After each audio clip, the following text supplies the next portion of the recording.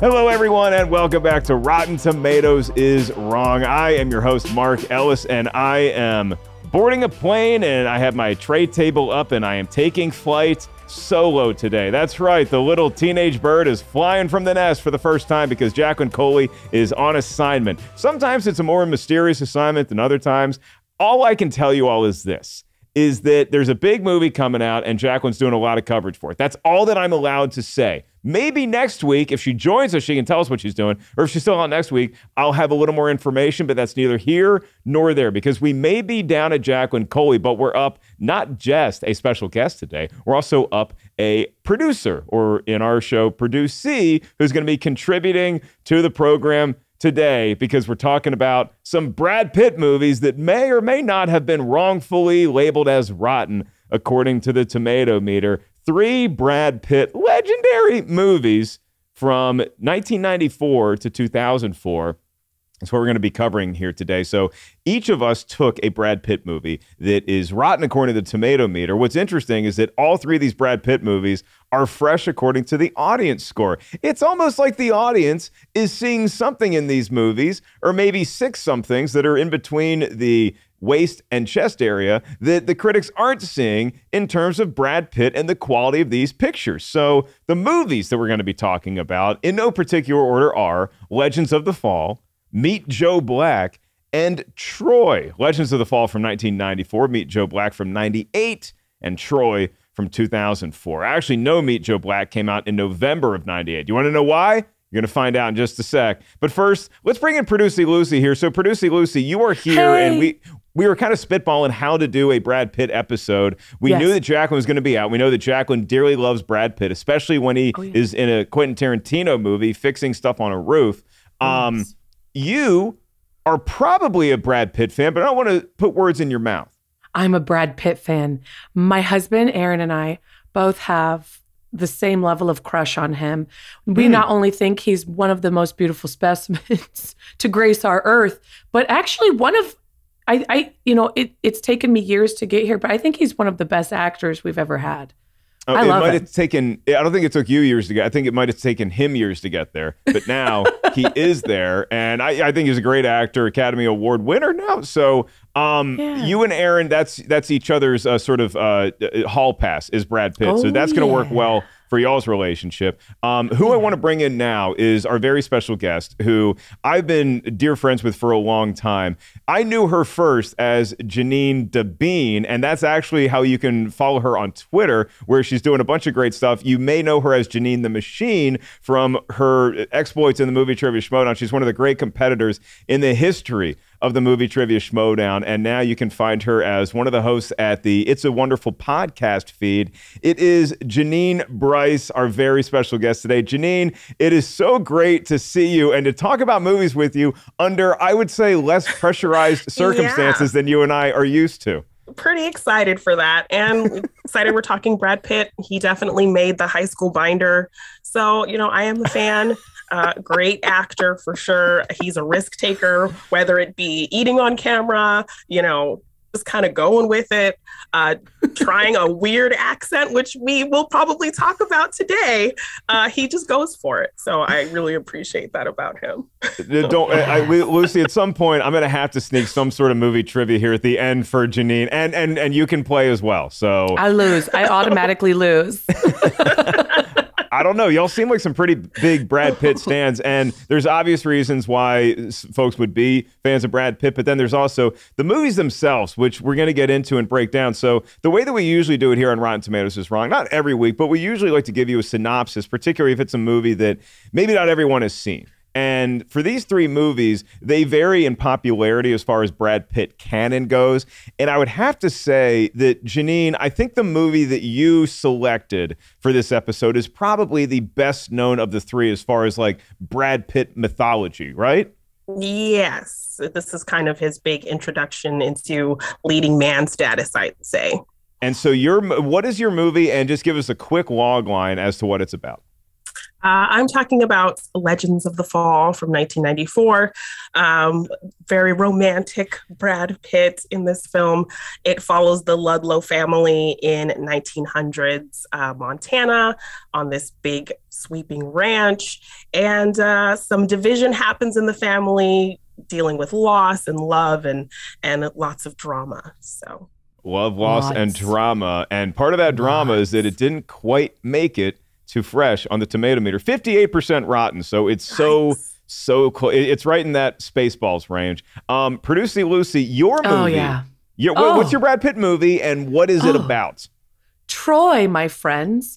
Now, if you've read the Iliad and the Odyssey, which I have not, you're going to be good to go about what this movie's about, because it's ultimately about Achilles, the famous greatest warrior of all time, who went to Troy to actually help get Helen back. In the movie, we have Agamemnon, who's played by Succession's Brian Cox with the most stellar wig of all time. His brother, I'm not going to be able to pronounce his name, is played by Brendan Gleeson. And ultimately, Brendan Gleeson's character, it's like Melanus or something. Menelaus. Yes, Menelaus. There we go. Yeah. She's got me. So his wife is Helen. She gets taken by my least favorite character in the whole movie, Paris, played by Orlando Bloom, and his brother's Hector, and they are the princes of Troy. So next thing you know, Agamemnon and Menelaus are going to go fight in Troy, but Achilles works for Agamemnon and doesn't want to. And it's a bunch of hot, sweaty men, both literally and figuratively, on the beaches of Troy in Grecian leather, looking nice while they stab each other's eyes out. And ultimately, Achilles' biggest goal in life is to be remembered through the ages. So even though he dies at the end of the movie in a really lame way by my least favorite character, Paris, aka Orlando Bloom, worst actor ever, we do in fact remember his name. So it's incredible. And the only thing missing from the movie is Phil, the satyr from Disney's animated Hercules. That's my only complaint. And that's it. That's the movie. Look, it's a lot to break down Troy, and so I'm not gonna beat up on Producy Lucy too hard for having an in-depth synopsis, because that is you're taking the entire Iliad and trying to break it down like many a high school student has failed to do. I feel like that was not just a great coverage of the movie Troy, but also of that was a good 8th grade book report, and I think I'd give you at least a B+ to say that you read the Iliad. So my movie, for reasons about the film itself and also other reasons, is Meet Joe Black. And that came out in 98, and it is sandwiched in between. Actually, no, this is the worst rated movie of any of the three we're talking about today. Shocking. Troy is 53%, so that's at least, fresh adjacent. Meet Joe Black is 45% rotten, and this is the story of death, but death has never looked better. This is a sexy Grim Reaper, and it's played obviously by Brad Pitt, who falls in love with Claire Forlani, and wouldn't you know it, she's a human, and so he sort of wants to strike up this romance, and so he uses her daddy, played by Anthony Hopkins' Bill, as a conduit, sort of unwittingly so, but there's some things that Bill maybe can use Joe for, and Joe can use Bill for, and so that's sort of our adventure, and I say adventure very loosely because this movie is about 3 hours, and woo, boy, do you feel the 3 hours, but should that mean that it's 45% rotten? That's what we're getting into today here on the show. So we got Lucy, we got Jeannine, we got me, and now we have Tim Ryan, our expert review curation manager, who is going to take us through what the critics were saying about these three movies at the time of their release, at the decade of their release. So, Brian, hit the music. 2 Minutes with Tim. All right, today we're going to discuss 3 movies that all drew mixed reviews from the critics, but still helped to solidify Brad Pitt's status as one of the biggest movie stars in the world. Let's do this in chronological order. Legends of the Fall from 1994 is rotten at 58% on the Tomatometer with 57 reviews, and it has an 87% audience score. Meet Joe Black from 1998 is rotten at 45% with 49 reviews, and it has an 81% audience score. And Troy from 2004 is rotten at 53% with a 73% audience score. And for the record, the best reviewed Brad Pitt movie is Moneyball from 2011, which is certified fresh at 94%. The worst reviewed is Cool World from 1992, which is at 4%. So what did the critics have to say about some of these rotten Brad Pitt films? In a fresh review of Troy, Sean P. Means of the Salt Lake Tribune wrote, "If you feared Pitt would be too lightweight, more Pacific calm than Aegean storm, his performance here will convince you." However, in a rotten review of Legends of the Fall, Janet Maslin of the New York Times wrote, "Mr. Pitt's diffident mix of acting and attitude works to such heartthrob perfection, it's a shame the film's superficiality gets in the way." So that's some Brad Pitt. I will now hand control of this podcast back to Jacqueline and Mark. Take it! It's yours! Back to you, folks. Tim, always peppering in the references. Thank you, Tim, for what the critics were saying at the time of the release of Legends of the Fall, Meet Joe Black, and then Troy, in that order. So without further ado, let's get into movie talk. And I should introduce Brian, our engineer on this episode heretofore, as Brad Pitt Stan Brian. So Brad Pitt Stan Brian, hit the music. Let's just think about Brad Pitt in general. Jeannine, when did Brad Pitt first come across your radar? And do you have like a favorite Brad Pitt movie of all time? Probably the movie that really kind of got my attention with him was probably Seven. Yep. So that's kind of a favorite of mine. Also love Interview with a Vampire. It was kind of this whole him and Tom Cruise and this rivalry for my heart at the time. So yeah, Interview with a Vampire and Seven were kind of the mainstays for me really discovering Brad Pitt. Yeah, Lucy, it's like Brad Pitt had those two lives in the early to mid 90s where everybody discovered him in the early 90s. It's like, it's that sexy guy from Thelma and Louise, or he like pops up in True Romance. And then you actually get to see him act in movies that Jeannine's talking about with Seven and with the Interview with the Vampire. And by the way, the rivalry between Brad Pitt and Tom Cruise, the winner of that is obviously Christian Slater. Thank you. He's also in Interview with the Vampire. I want to give C. Slate. Oh, Christian. We need a Christian Slater episode, but that's neither here nor there. Lucy, I know you're a Brad Pitt fan as well. When did Brad Pitt first come across the Lucy meter? So my earliest memory of watching Brad Pitt was actually the movie, and this will paint a picture for young Lucy's little life here, was the movie California. Yeah. Where he's like a murderer. With a K. So dark. California with a K. So that's my first memory of it. And I remember being, first off, like drawn in by him just like physically, because how could you not be? But then the movie really messing with me because I was like, wait, this man is really frightening. And I don't know if I have a favorite Brad Pitt film. Ultimately, if he's in a movie, I'm going to love it. Another early memory, I watched the movie A Devil's Own where he plays an IRA terrorist ultimately. And he has a terrible accent in that film. It's with Harrison Ford. He comes to the United States and stays with Harrison's family. It's very strange. And I find that he often dies in his films, but I think A Devil's Own might, just for nostalgia reasons, be one of my favorite movies, even though I know it's not like one of his best performances. Well, you get to see him and Harrison Ford. I mean, nobody's going to complain about that in the same way the Interview with the Vampire. Yeah, it's cool to see vampires trolling around New Orleans, but it's also awesome to see like Brad Pitt and Tom Cruise together. For me, I remember Cool World trailers. I remember like hearing about this movie, Cool World, and thinking like, is this the next Roger Rabbit? I had a poster of Cool World. Did you see the movie? I've never seen it. I did.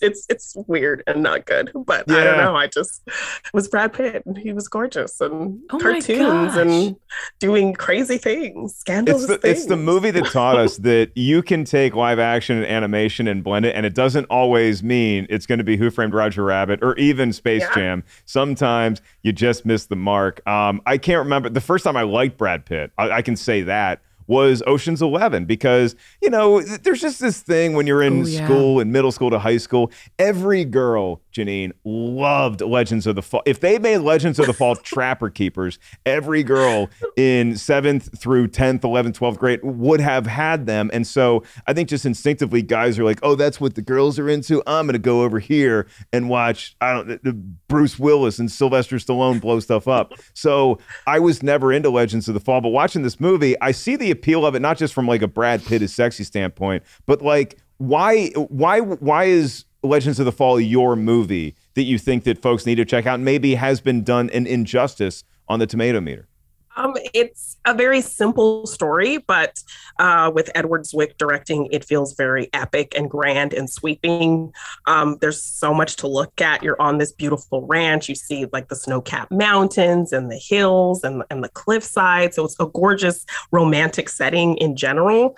Brad Pitt gets like 3 epic like entrances in this movie. So, I get the appeal for every teenage girl at the time.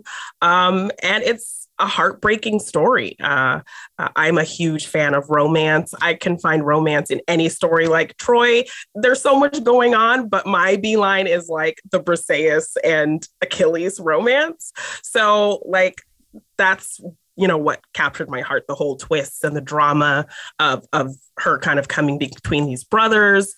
So yeah, the soapiness of it is totally my vibe. So just the soapy drama, the sweeping epic of it all. It's kind of giving you several genres: history, a war film, a romance film, a dramatic film. So you're getting a lot with this movie. So definitely, I don't know why it's so low. It's great. And Lucy, Edward Zwick has like his other films are pretty high. Like I think Glory is like 94%. And Last Samurai is like 63%. So, he's a great director. I'm not sure why his historical film, like his others, just is so low. I'm glad you hit on that because, Lucy, if you look at the critics' consensus on Rotten Tomatoes, and I was looking at some of the reviews at the time from Legends of the Fall, every one of them is praising Edward Zwick as a director because, like Jeannine said, he does make this movie feel so epic and so huge, even though at its heart, it's a soap opera. Right. I agree with everything that you guys are saying. And I think what's interesting to me is, and the thing that captured me, okay, I'm a basic girl in a lot of ways. I'm very taken by 3 very handsome men, Aidan Quinn, Anthony Hopkins. Yeah. Oh, and Brad Pitt. Sorry, Henry Thomas, you're not my type. But I was pulled and sorry, Elliot. Yeah, sorry, baby Phone E.T. home, boy. Elliot. Go home, all right? Go on that spaceship with him at the end of the movie and we'll be fine. Sorry, no, I'm just kidding. But I think the same things kind of pulled me into that film. And it's confusing why critics didn't like it because I believe it was also Oscar nominated 3 times, one for Best Cinematography. And I really do love sort of sweeping epic films, and this one, it really does have everything. So you're kind of like, what? I don't understand like why the critics hated it in particular. And it's like, was it Brad Pitt that they hated or, because he always had to kind of rebrand himself because he was always taken as like the pretty boy, but he actually is a killer in it. He's a good actor in this movie. Aidan Quinn is incredible. I believe everybody's relationship. So I don't know what the deal is ultimately. I think that with Brad Pitt and with Legends of the Fall, if you go back to 94, where he was is, I think that particularly in the 90s, we like to put movie stars in a box where it's like you're either this or you're that, but you can't be everything. And so because he wasn't yet a full-fledged movie star, I think A River Runs Through It might have been the closest thing to like the big time movie that he was in, but that was also a similar feel. Like I would get A River Runs Through It and Legends of the Fall confused sometimes where it's like, wait, is that from this movie or from that movie? That one, yeah. Jeannine, what's the scene that's separate? What's the scene that you could put on in Legends of the Fall and you're like, oh, okay, now I know I'm not watching River Runs Through It and I know I'm watching Legends of the Fall. Like what's your favorite scene to go back and revisit in that movie? Well, I did mention several epic entrances that his character Tristan makes in this movie. One of them involves rushing in with a herd of wild horses.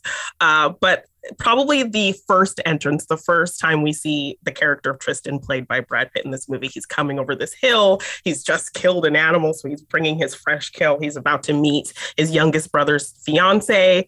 And it's kind of the click of chemistry between the character Susanna, played by Julia Ormond, and Tristan, and how Edward Zwick kind of frames it. He cuts everyone out of the frame. So you're just kind of locked on the two of them and the looks they're giving each other. And I'm totally living for it. And just that gif of him just, pulling his hat in the water, kind of sprinkling up, like it's perfect. So just the first introduction of that character is very memorable for me. So this is Tristan. And does he speak English? Tristan, for God's sake.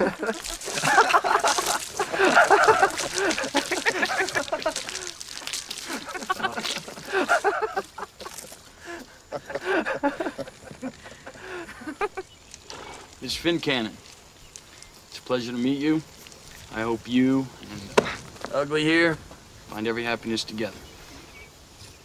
Momo Toma Shemale. Don't mind my brother. Your dog has more breeding than he has.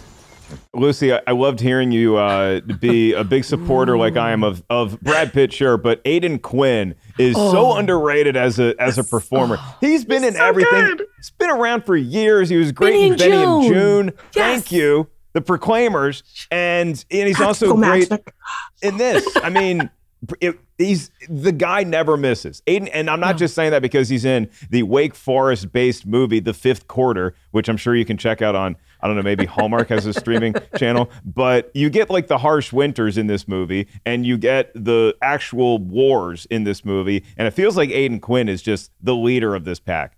Yes. Oh yeah, and I think too, he does so well in this film because I kind of hate him the whole time. And I don't know if other people feel that way, but I really wanted Susanna and Tristan to get together. Julia Ormond and Brad Pitt's characters. It's like, and they end up together. And I was just like, you bastard. And she killed herself because of you.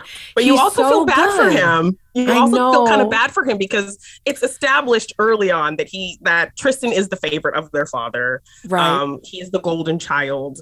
And so you understand his resentment. You understand why, he feels the way he does and why he does the things he does. So for me, I can kind of, the way he plays it, I'm like, oh, he's such an ass. But I also kind of sympathize with him because of what Aidan Quinn is doing. Right. And that scene too, I think it kind of sets it up because don't the actions when they're at the war, because it's Alfred is Aidan, right? Yeah. And then it's Henry Thomas's character. He's Samuel. So he ultimately, doesn't he send Samuel like accidentally to his death in the war scene? No. Is it like a decision of his? So Samuel's supposed to kind of stay behind and translate something. And Tristan goes to visit Alfred because he's been injured. And then they get word that someone who's supposed to take a message couldn't, and Samuel volunteered and went while they were both away. And and then he dies. He's trying. There's a lot of family pressure. There's a lot of family pressure to be the hero. Plus, he saw an alien rig up a communication device when he was a kid, and he's like, "Well, I just got to get a message across state line. How hard can this be?" And it ends up being his life. His demise. And that's a great that scene too. That's one of the. I think that's one of the scenes where you're like, when Brad Pitt's like holding, like, and you're just like, okay, this movie slaps. And another one too, I think that's so good, and you're just devastated, is the death of Isabel too. Oh my gosh. It's accidental. And Brad's reaction, this is where I'm like, Brad Pitt is not just a pretty face, he's so good. Yes. And the like, what's wrong? And he looks behind and he goes to her and she's just like, oh, and has a bullet here. And the moment it happens because the baby just starts crying. And then you hear, her mother scream out, and it's totally. And the reaction of the the police officer guy, like the little Banyan brothers or whatever their names. And they're just kind of like, we gotta go. So smug. And you're like, Brad, I hope you kill all of these people. Kill them all. It's interesting y'all bring up that scene because I was going to highlight that as my sort of parting question with this movie is it a good performance by Brad Pitt? Because again, like he started out as this guy who I think a lot of people just had as like a pinup model. And then we obviously know him as an award level actor now every time he's in something. Is he great in Legends of the Fall, or are you just watching the progress of somebody learning their craft? He is great in this film. He's showing so much range, and he has the opportunity to do so many different things. So you see the fun-loving side of him, the adventurous side of him with his brothers, and the camaraderie between the two of them. When Samuel goes to him for advice about his first time with Susanna, and just kind of that whole conversation that you really feel. He has a great scene with everybody. So that's like his scene with Samuel. He has that really great scene with Alfred where, Alfred's telling him he has to marry Susanna, and that, Alfred's telling him he can't make her happy, and that whole kind of exchange between the two of them. Alfred accuses him of getting Samuel killed, and that just hits a nerve for Tristan, that whole scene. So he has great, strong scenes with every character, great chemistry with every character. You know, he goes from this happy-go-lucky, wild adventurer type guy to once Samuel dies, he, you know, feels this guilt and he sinks into this kind of madness. You know, you see him go scalp a bunch of guys after that. And even when he finds a little bit of solace with Susanna, he kind of gets some PTSD and just reverts back into this kind of static depression that he has to kind of take off. So the way he portrays just this range of emotions, and then kind of his peaceful time when he gets with Isabel too, and then back to kind of this wild man again. So he hits the gamut of so many emotions, so early on in his career doing this movie. So I think it wasn't just a pretty face. He definitely proved a lot acting wise in this movie. He had a lot of range and did a lot of different things. And I believed it. It was very believable. You really felt the pain of the moments he was going through.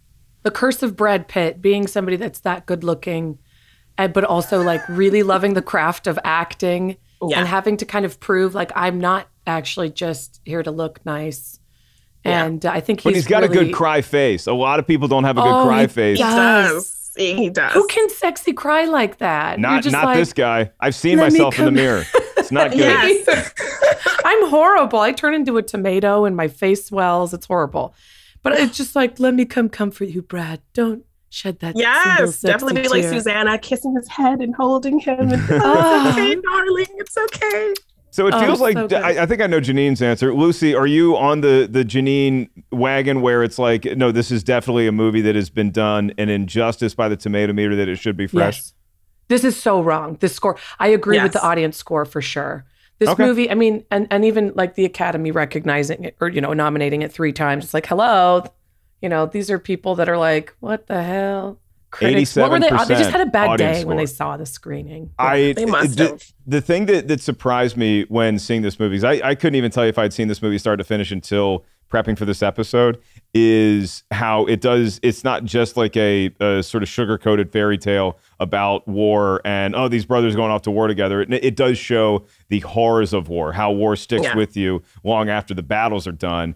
And again, 87% on the audience score. So this is the highest rated movie according to both the Tomatometer and the audience score of the 3 pictures we're talking about today. And so it also gives us a very easy transition into the next movie, because Meet Joe Black also stars not just Brad Pitt, but also Sir Anthony Hopkins. And so this is the movie that I brought to the conversation, not to bore everybody, but because I celebrate this movie for 2 reasons. One, the movie itself, I feel like, was a big swing. I'm not sure if it connected the way that it was hoping to do, but I like the idea. I think this is cooler than like A City of Angels, where it's easy to be an angel who meets Meg Ryan and falls in love with her. You're freaking death, man. You are the Grim Reaper. We're talking the 7th Seal. We're talking Bill and Ted's Bogus Journey. You are the epitome of what it means to cross over into the next life, if there is one, and Death would know that better than I would. But this death is like, you know what? I kind of am sweet on somebody now, and I was really inspired by Anthony Hopkins. And if there's a guy to inspire Death to want to do something different with his existence, probably is going to be the words of Anthony Hopkins. And so Anthony Hopkins is talking to his daughter about, hey, don't, you know, lightning's going to strike and you're going to meet that somebody. Well, lightning did strike, and boy, did it ever, because now Death is falling for her. And Death now, as Anthony Hopkins clumsily gives the name, oh, this is Joe Black, who's now on Earth, and is like, I'm going to give this thing a shot. Very clumsy. It's kind of like me at a dinner party. He's all thumbs. Can't really use a fork or a knife all that well, but he can make love with the best of them. So, oh my gosh. It becomes this very long-winded sort of romantic diatribe, but I think there's a lot to take out of Meet Joe Black. Before I turn it over to the ladies here, I do have to give you the other reason why I love talking about this movie. And it's because I paid to see this movie in 1998 3 times. And I bet Jeannine knows the reason why I paid to see the movie.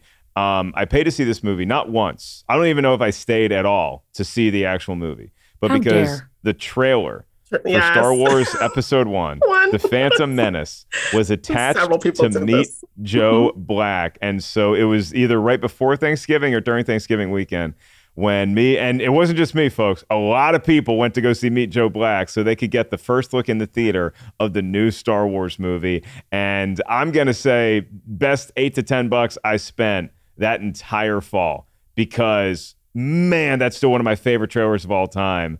Every legend has a beginning. Every story has a whatever first step. It's great. Every journey has a first step. So that's another reason why Meet Joe Black just kind of gives me the feels. Did I watch the Phantom Menace trailer again before Meet Joe Black this time? No, I didn't, because I didn't want, because Meet Joe Black had to follow that for 3 times, and I thought that was unfair to do to the Grim Reaper and to Anthony Hopkins and to Claire Forlani. So I do find redeeming qualities with this movie. I think it's better than a 45% on the Tomatometer. I would put it right around, Rotten Tomatoes is wrong, but I would say I'd put it right around like 60%. So I'm just going to get just too fresh. Jeannine, how do you feel about Mr. Black?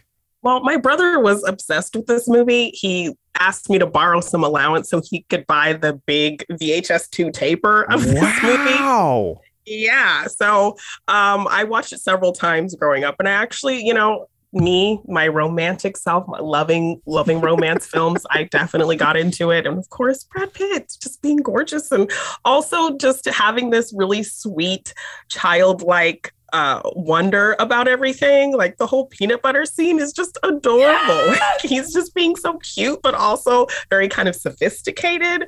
I love the score of this movie as well. Yeah. The music was good. I will say the music was Is it Thomas was a standout. Newton Howard or whatever his name is? Thomas Newman? It is Thomas Newman. Is Randy Newman's cousin. Is the composer. Yeah. And so the music did stand out, but I like that you bring out that Lucy, Jeannine kind of references the fish out of waterness of Brad Pitt on Earth. Kind of reminded me of when we get Wonder Woman out of Themyscira, and it's like you got to kind of interact in the real world. Just gave me a little bit of those shades, so I kind of appreciated that. Oh my gosh. Yeah, I think the peanut butter scene too, that I'm just sitting there going like, you're the most adorable little death in the whole world. And then I said little death, oops. Speaking of little deaths, the sex scene is, I think, one of the best sex scenes ever. When I was younger, I first watched this film probably, not long after it came out.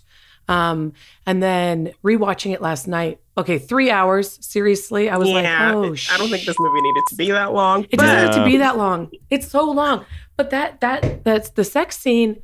Kind of, I was trying to figure out how I felt about it while I was watching. I was like, this is a little weird because, and she even says, Claire Forlani's Susan says like, it's like making love with someone for the first time. And you're just like, okay, like that's a little weird. And then I was like, wait, you know what though? This is his first experience. I'm just gonna let him have it. And the way it's like shot close up on their face and his like lip is quivering and he's almost crying. Because he doesn't know what's happening to himself. He doesn't know what's happening. It never looks that cool. I know from experience, it never looks that cool when it's your first time. You never have that cool. Thomas Newman score isn't sweeping in while it's happening. Oh, it just in the pool room. It's that gorgeous much more Naked house. Gun than anything else.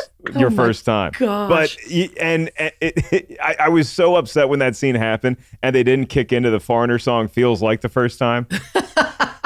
And it was Jeannine, I'm sure you know this because I think one of your ace categories of many ace categories in the Schmodown was Brad Pitt movies. Martin Brest directed this movie, who's famous for directing these like sort of action comedies like Beverly Hills Cop and Midnight Run. It's like, it's an odd choice. The guy also did Scent of a Woman, so I can kind of see it. But Meet Joe Black, I wouldn't say it's Martin Brest's best work, but I think that he gets a lot out of this material, even if it took him a long time to get there.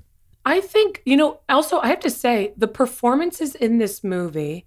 So you got Brad, you've got Anthony Hopkins, who, by the way, this might be one of my favorite Anthony Hopkins movies. I know that's weird to say, but he kills it. Like a man knowing he's going to die. He's so good. And the tension between him and death and their agreement not to say who he is. And the fact, and then he kind of explodes at him when he finds out. He's like, I'm in love with your daughter. He's like, the you are.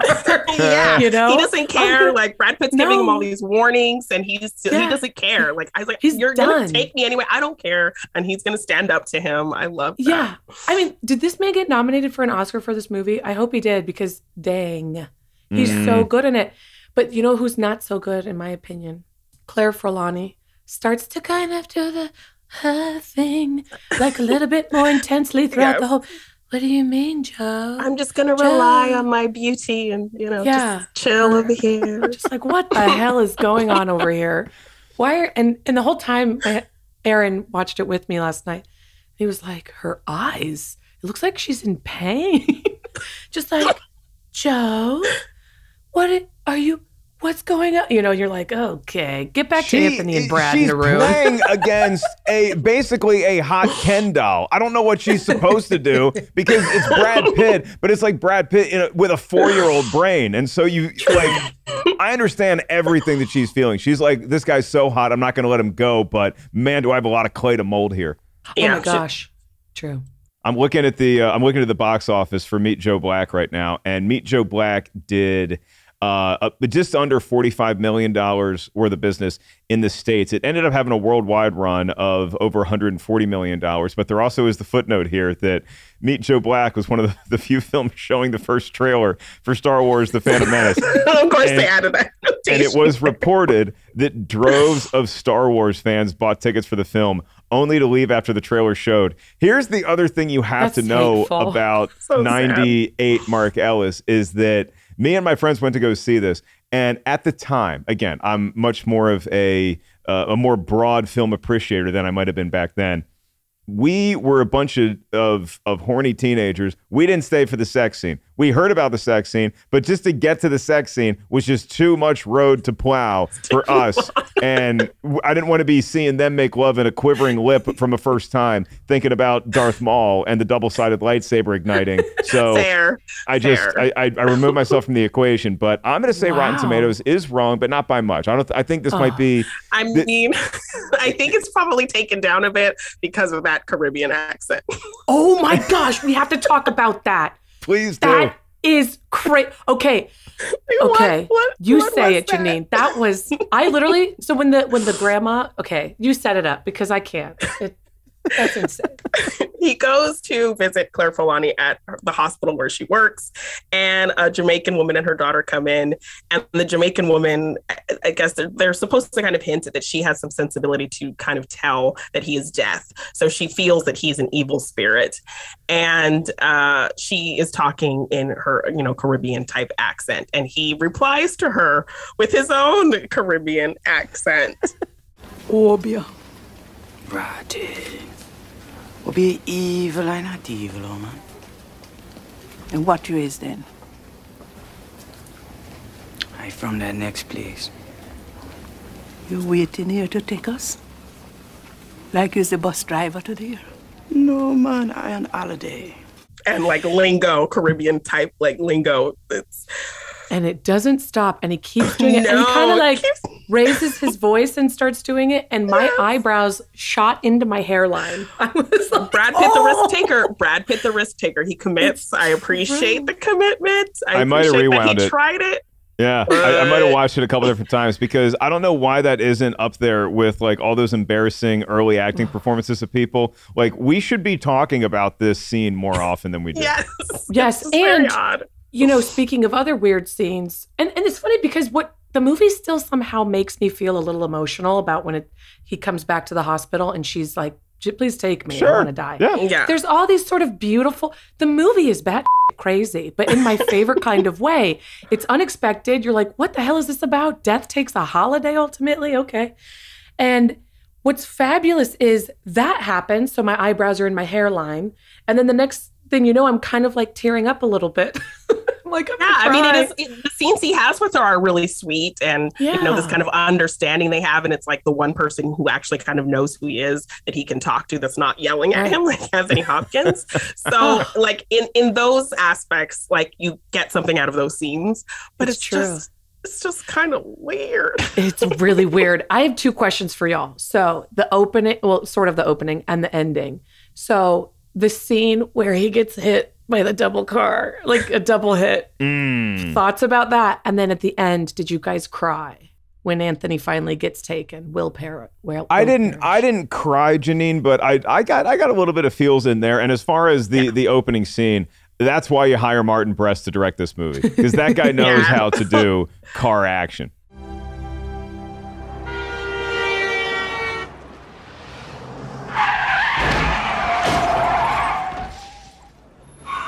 remember first seeing that, and it was very shocking the first time I saw this movie, and that happened. The double, because he almost gets hit, and then you kind of take a breather, and then immediately. So I liked how they kind of subverted your thought on that first kind of hit, and then he gets the double hit. So that was very shocking. I got something out of that first time watching it. And in the end, no, I didn't cry, but I definitely was I felt the emotions of that scene. Did your brother cry when he got it on VHS? I saw a tear. He will not admit it, but I saw a tear. Okay. Well, hopefully he's as pretty of a crier as Brad Pitt is. Lucy, I think Jeannine and I are on the same page where we can go. I'm not going to say fresh. I'm going to say high rotten for this movie. Are you on the same page, Luce? No. This movie to me should be in the 70s. Not certified fresh necessarily. Well, I don't know. I think Rotten Tomatoes is very wrong about this score, like very, very wrong. And I might even say it could be like 75% certified fresh. I love this movie. Caribbean accent aside, very awkward. But I do think there's so much more that's well done about it. There are problems, but there's so much that's well done that I think it sort of tips the scales for me. I agree. I think it's a little. I would put it slightly higher than high rotten. I'd put it, in maybe 60, 65 to 70 range. Okay. I mean, I'm not going to lose any sleep over that one. The one that I will lose sleep over is listening to Producy Lucy now stump for Troy, which is 53%. The audience score is fresh. It's 73% Lucy. Troy, how do you feel about this movie? Rotten Tomatoes is wrong. It should be where the audience score is, which is what again? It's like 70s or something. I think this should be like low 70s, not certified fresh. But I think this movie is actually, it's a Hollywood blockbuster film with Brad Pitt in it. Okay, so you're going to get basic, Hollywood blockbuster tropes. We get it. Fine, whatever. But I love historical movies, historical with quotes around the word historical. And I think why is because it's incredibly memorable. There are so many scenes that are like, I rewatched it last night as well, but I didn't really need to because I remembered so many of the scenes. One of the scenes in particular, Eric Bana and the Brad Pitt, so Achilles versus Hector duel. And it's heartbreaking because those two characters, in my opinion, are the main leads. Like you're rooting for both of them, right? So it's kind of devastating. It's a beautiful fight. They did it themselves. They did not have stunt doubles. So that's incredible. And then the sort of impact it has on Achilles afterwards where he's like, oh, maybe I shouldn't have done that in my rage because you killed my cousin, Garrett Headland, a.k.a. Petrocles. On accident. Yeah, not realizing, There's just so many things like that in the movie where you're like, it gets an emotional reaction out of me. And then, scenes like when Brad Pitt, so Achilles and his team of awesome merry men, I forget what they're called. The mermen.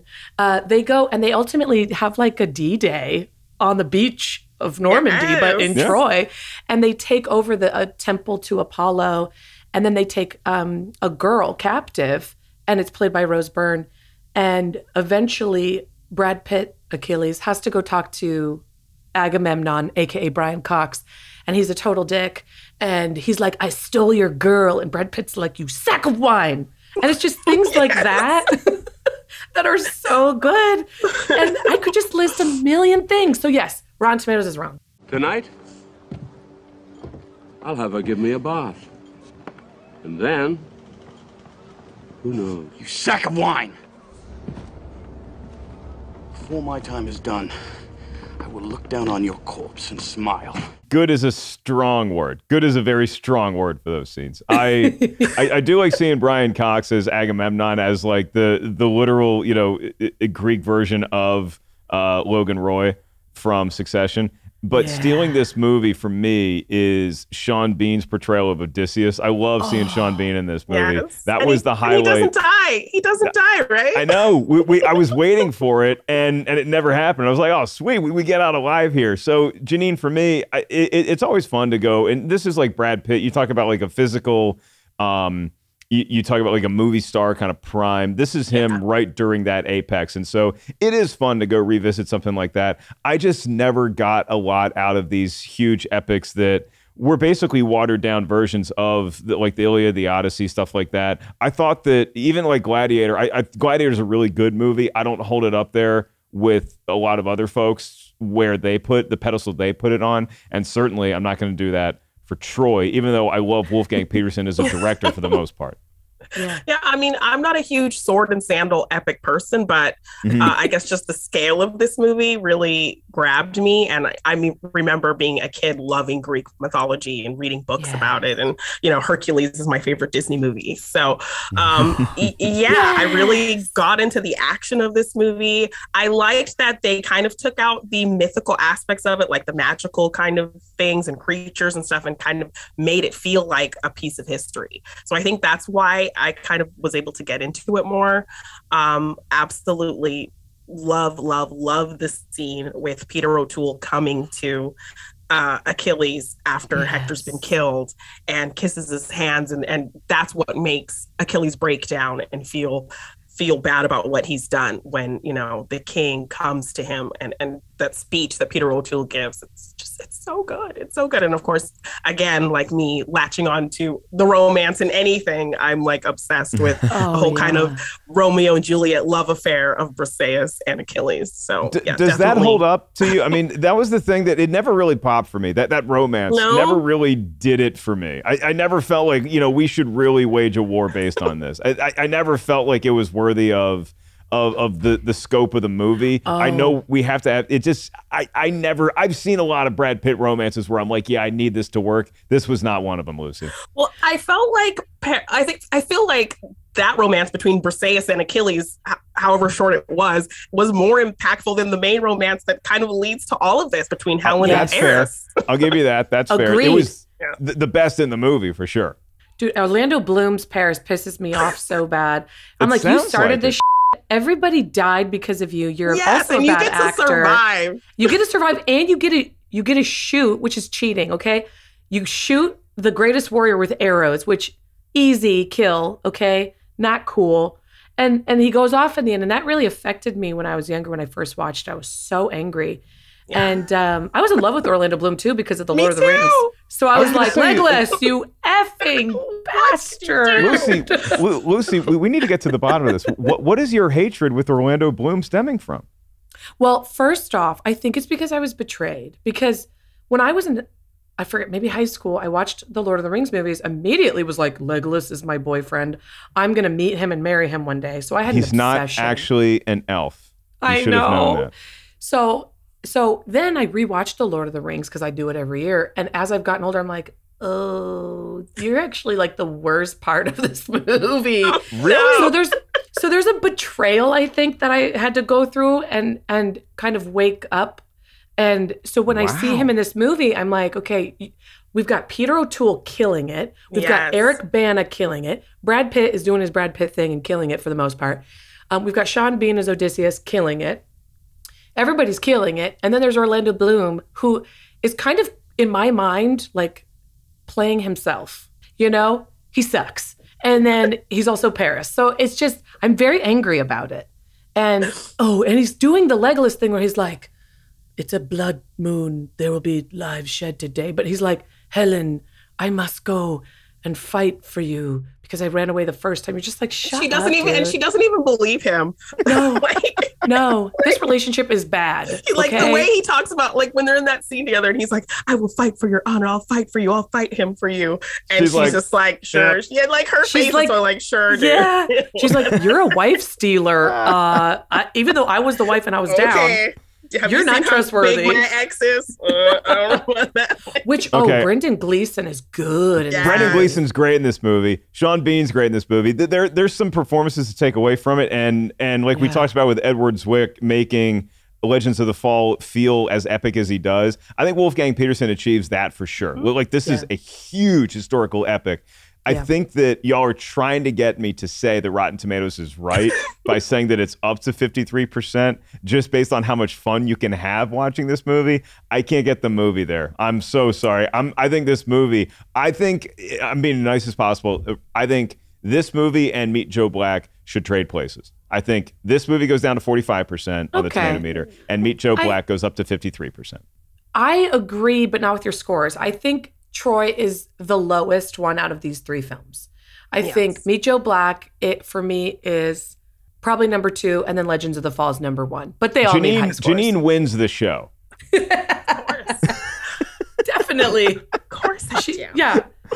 Hers is and I think I got to pick the movie first. I think we were doing this episode, and I told Lucy like last year, I'm like, oh, when we do that, Meet Joe Black's my movie. And then Jeannine comes in swinging with Legends of the Fall, and I'm like, oh man, okay, I think I lost this hand here. So Brad Pitt, an actor for all times. He's one of the biggest movie stars of all time, so we wanted to come on here and talk about some of his films that, if they're not the most talked about movies, we just wanted to deliver them justice if they deserve it. And I feel like Legends of the Fall was helped out by this show, and I feel like Troy and Meet Joe Black were, also here. So they also showed up for the ride. And showing up today is our two-pronged special guest of Jeannine Brice and Producy Lucy. Producy Lucy, I think the kids know where to find you on this program each and every week doing the Lord's work. Jeannine, where can everybody find you and all your exploits? I know that It's a Wonderful Life, It's a Wonderful Podcast. It's like a feed, so y'all get to talk about a lot of different stuff on there.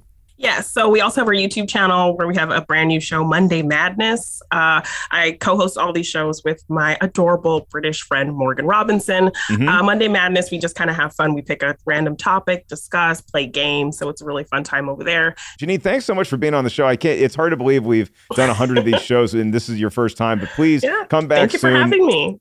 And educate me and Producy Lucy more, because as you can tell, we need it. And Producy Lucy, thank you too for kind of wearing two hats today, for producing and contributing to the Brad Pitt episode. Oh, it was easy peasy, lemon squeezy, because he's so nice. In the meantime, that was Jeannine Brice. I still know Jeannine the Machine, Jeannine DeBean, but she's a Jeannine for all seasons. That is Producy Lucy, engineer Brian Perez, who's seen Once Upon a Time in Hollywood more than just about any other movie, and for the whole gang here at Rotten Tomatoes, including my lovely co-host, Jacqueline Coley. I am the not as lovely Mark Ellis. Thanks for watching or listening to this episode, and I don't know how to leave us with a Brad Pitt quote other than saying, I'm hungry.